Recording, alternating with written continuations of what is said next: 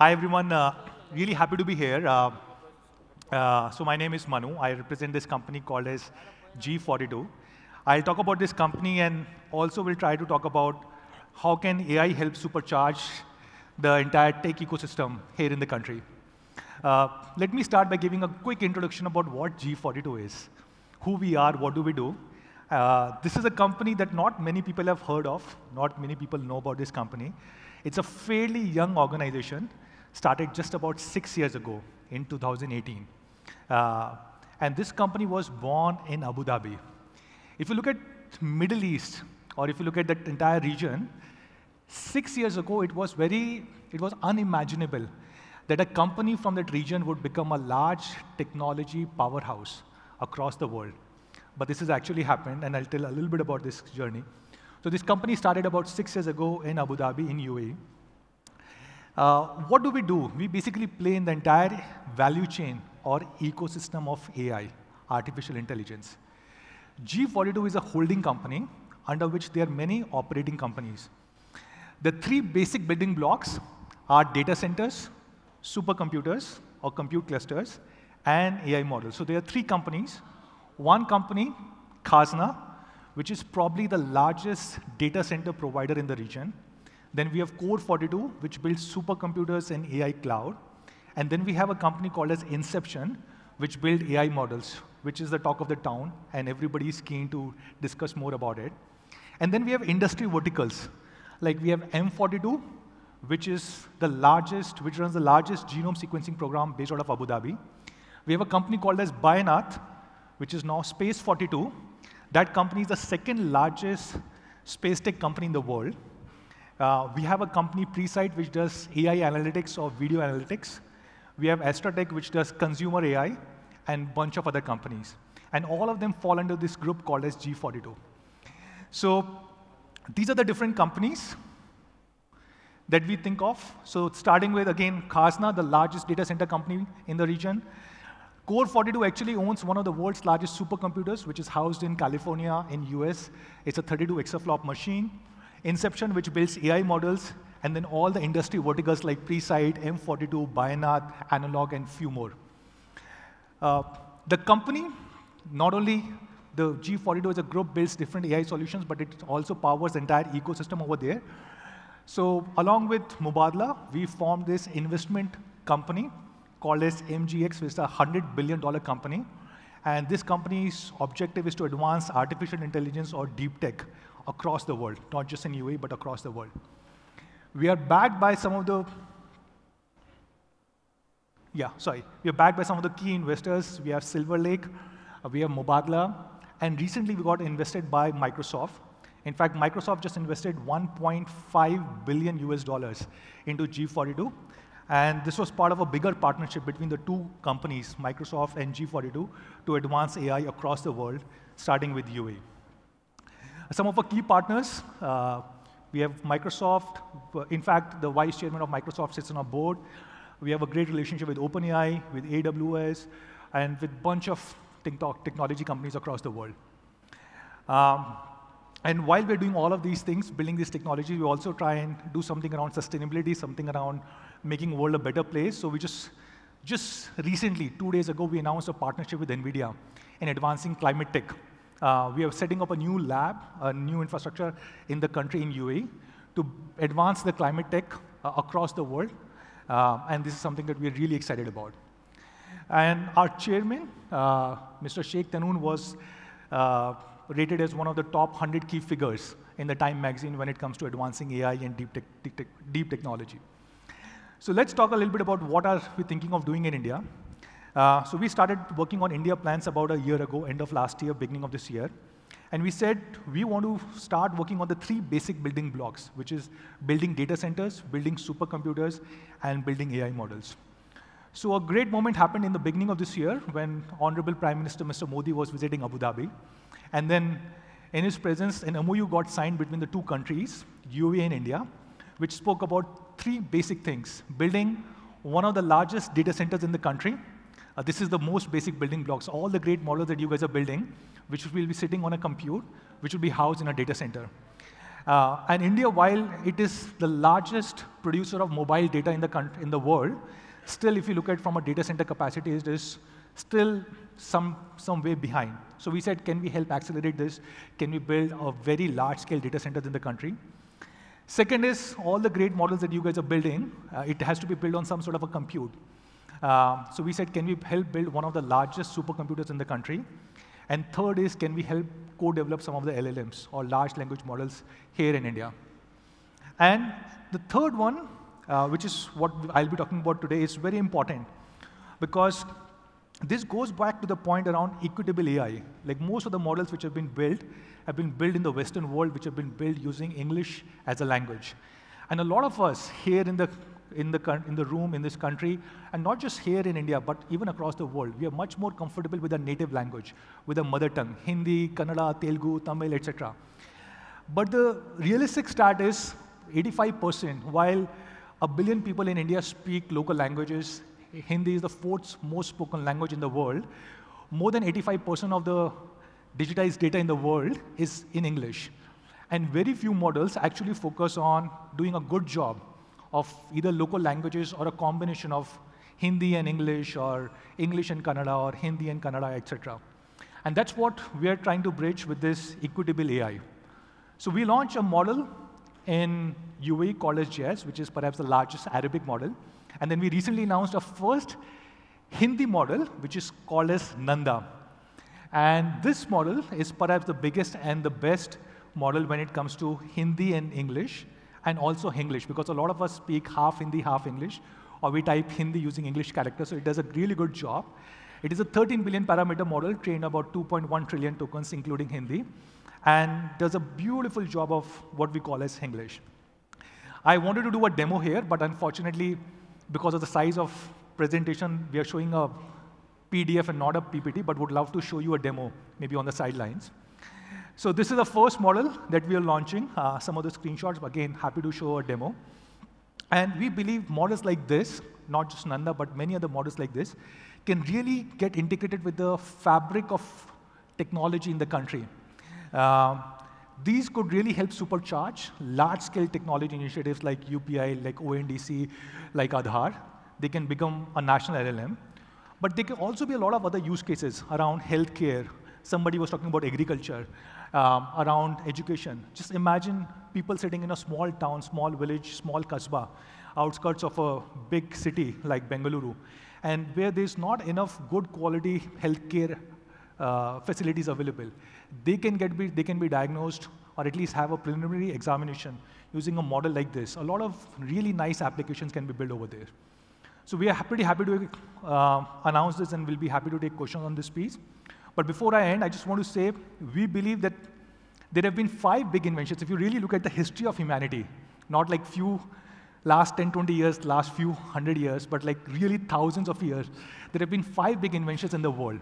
There was fire, there was wheel, there was steam engine, there was computers, and there was internet. And each one of them really changed the way all of us work, behave, etc. And the next big, and perhaps the biggest out of all of these, is going to be AI, or artificial intelligence. And perhaps the biggest invention that we will see as humankind. So with this, thank you so much, guys. Really excited to be here. Hi, Manu. How are you doing? Doing very well. Thank you so much. And thank you so much for being here and making time. I know you're one of the busiest CEO out there, traveling and doing things and making it happen for India. That is not true, but thank you so much. So one of the interesting things, Manu, you explained about G42 vision, what you're up to, and how AI is like the biggest innovation that is going to change humankind, right? I want to understand, why is it called G42? I'm sure the audience are aware of it, but why is it called G42? What is the interesting thing behind that particular name? Any guesses why it is called as G42? Yes. So Hitchhiker's Guide to Galaxy, the answer to the universe is 42. So when the company was being formed 6 years ago, the founders basically thought of looking at an inspiration from somewhere, and they found this inspiration. So the group is called as G42 because Group 42, it is a holding company, and under which there are multiple operating companies like Space 42, focusing on space, M42, which focuses on healthcare and medical, Core 42, which focuses on building supercomputers. So different companies are called as 42 because of that reason. Interesting. Okay. So, do you think G42 has the answer to the universe? I hope we will be a small catalyst in that. Amazing, amazing. So yeah, Manu, we were discussing in the back end. So there's a very interesting trend that is emerging in the AI industry. I'm sure all of us are aware of it, but somehow it's not been called upon, right? So much like the global adoption of smartphones, right? Very unexpected, but now almost everyone has one or two phones right there, right? And it's hard to imagine life without smartphones. So that is how it has been adopted with us. And AI also seems to have this similar path, I believe, with companies like OpenAI releasing updated models, making older version redundant, right? Like I feel like all these companies, right, all your AI companies, they're kind of following like a smartphone model, where much like how new iPhones replaces the old ones. You have like iPhone 16, iPhone 11 becomes redundant. Same thing with OpenAI, where they have GPT-4 or GPT-2 becoming redundant, with new models like O1 becoming like the latest one, right?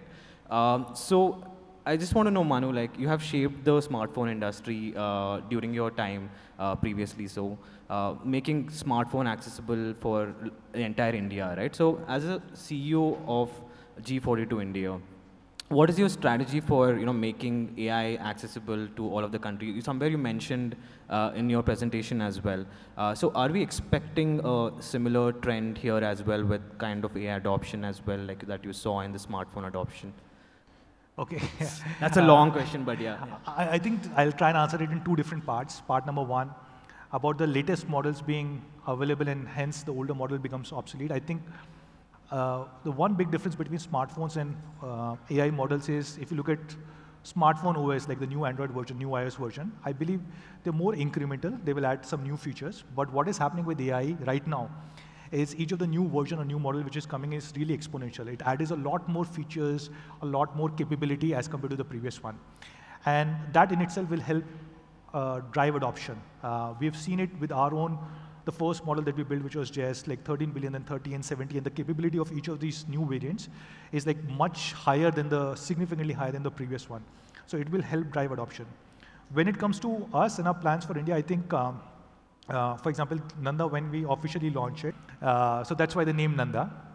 Now, what will it take to build world-class models that people here sitting in this room can adopt and start using? So I think 2-3 points. Point number one, for building a great model, you need two things. Like all of you guys know this. You need like large compute clusters, compute power, and you need large data.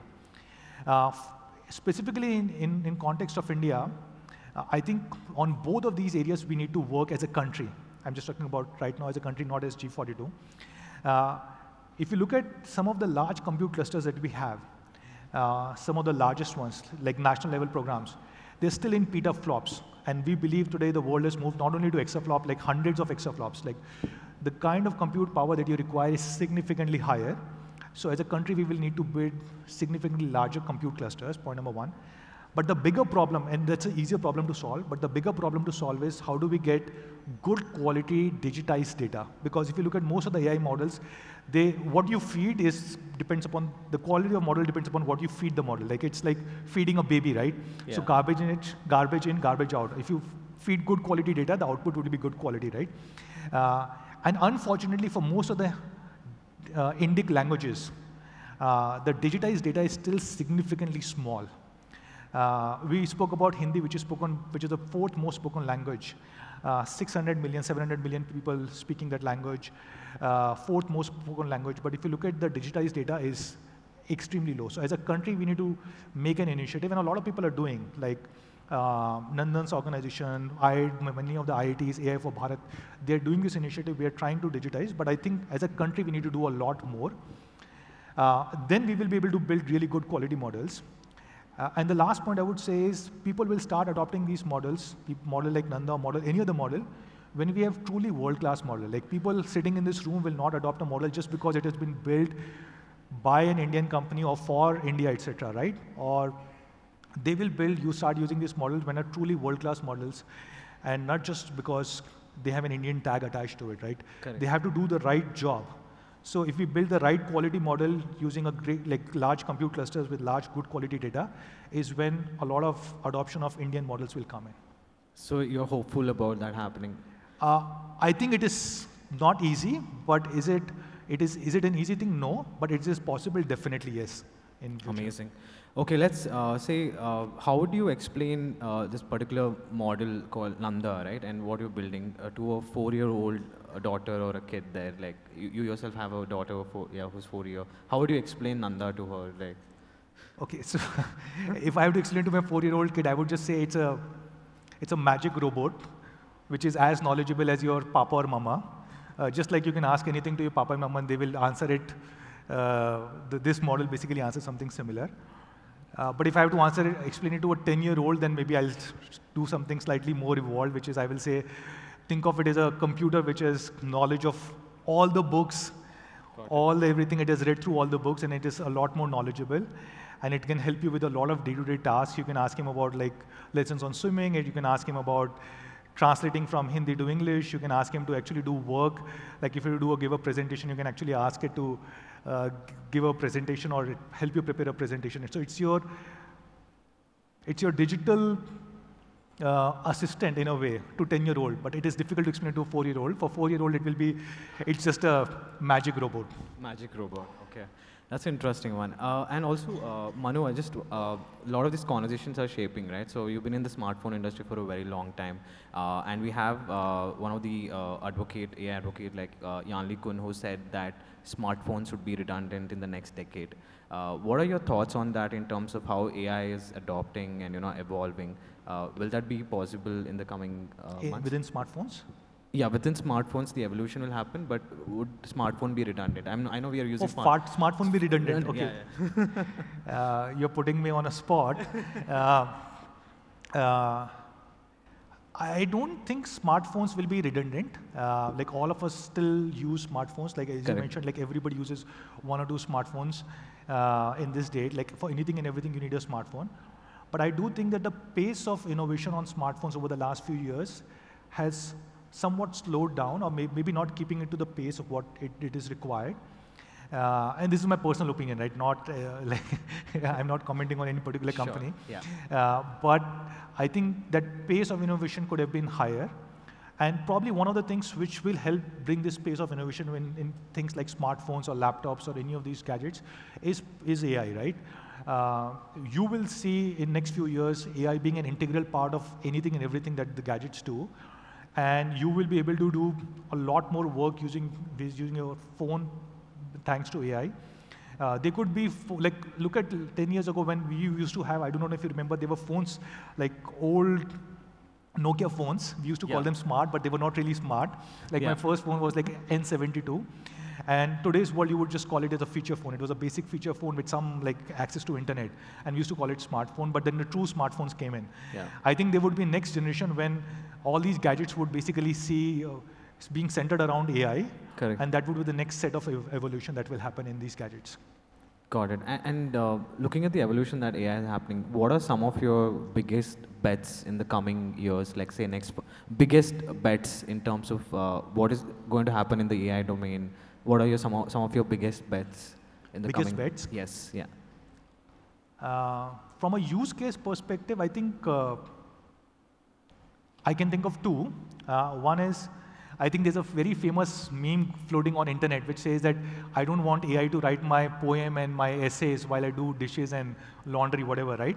I want AI to do my laundry and dishes. So I think the first big thing would come in is when AI gets integrated with real life things that we do, like with robotics or with cars or with many other things that we really touch and feel in the world. Correct. So a lot of manual work that we do actually gets fully automated and is done by AI or robots. I think that would be the one huge use case when each one of us will start adopting it and start using it. I think the second one, I think in a more short term, I think that is still slightly mid-term. I think in the short term, if you think about most of us, especially in countries like India, or maybe other countries also, Indonesia, etc., is the use of vernacular language or local language, right? And a lot of us want to use speech to speech. Correct. We don't want to use text, especially if you go to small towns and villages, right? And today, majority of the models still use, like, convert speech into text and then get an answer in text and then relay it back in speech. but the work is happening on speech-to-speech kind of models, which can be much faster, much more adaptive. And I think when that happens, that could be the first big moment for a lot of people, like 1 billion people in India, to start using AI. And from a midterm perspective, when AI gets integrated with robots and like day-to-day life. Amazing. So Manu, if you could go on a dinner date with one of the celebrity figures, who would it be at this particular moment? Like, so many come to my mind. Okay. Of course, some of the big visionaries like Jensen, like Elon Musk, and many others. But it's a tough one. But if I have to choose one, maybe Jensen Huang. He is somebody like I really look up to and admire. Like, look at how he built this company, and then like for decades, like he was an underdog fighting it out. And his big moment came when AI became so powerful and became so widely used over the last few years. Would love to go and meet him. And I think the question that I would ask him is, all those decades when he was working very hard, correct, how did he maintain that perseverance? And that is so important for all of us in this room, right? When we are building companies, when we are building products, it is not about like 6 months or 1 year or 2 years. But we have to literally think about what can happen in the next 10 years, 20 years from a long-term perspective. How do you build sustainable businesses? So what did he think 20 years ago? Did he really think that this big moment will come? Yeah. When NVIDIA will become like one of the biggest technology AI giants in the world? Like, I would want to learn from him what was his thought process, not now, but like 10 years, 20 years ago. And I think all of us can learn from that. Perfect. And Elon Musk, like, yeah. Elon Musk. Oh, Elon. Yeah.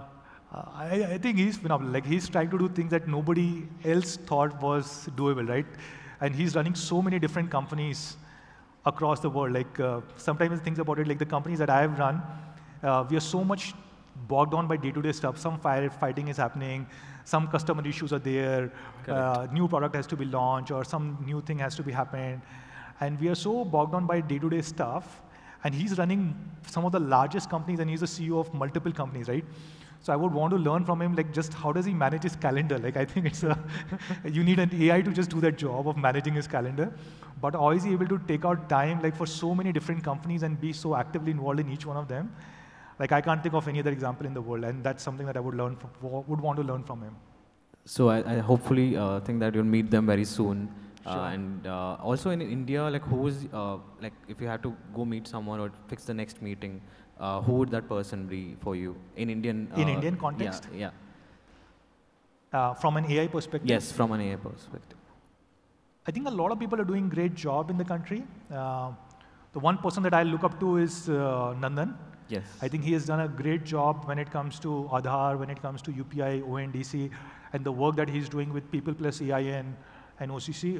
So I've always looked up to him. We actually met him some time ago to talk about our India plans and take his inputs. But yeah, would love to want to continue to stay engaged with him and take his guidance. I think he's definitely a father figure for many of us. Amazing. Thank you, Manu. That is your AI human, Manu Jain, for us.